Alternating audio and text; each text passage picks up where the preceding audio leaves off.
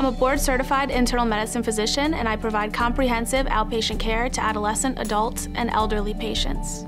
I chose to practice internal medicine to provide care to the whole patient, to treat common and complex medical illnesses, and to build a patient-doctor relationship that lasts a lifetime.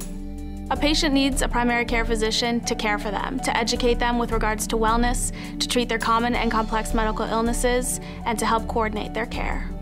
During an appointment with me, a patient can expect a doctor who will take the time to listen to them and to discuss their medical issues.